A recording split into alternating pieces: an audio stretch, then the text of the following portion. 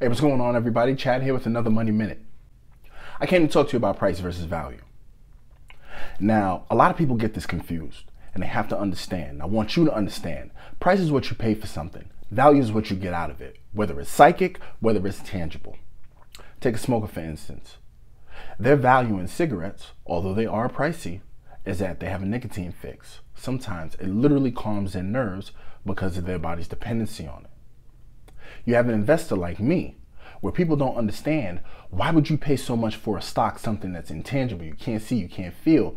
Because I have researched the stock and I have found the value in a stock that maybe somebody else doesn't want to buy. So I'll pay the $2,100 for a share that somebody would rather pay $21 for, because they have confused the price of a stock for the value of the stock. But I know your time is money, and that's been your Money Minute.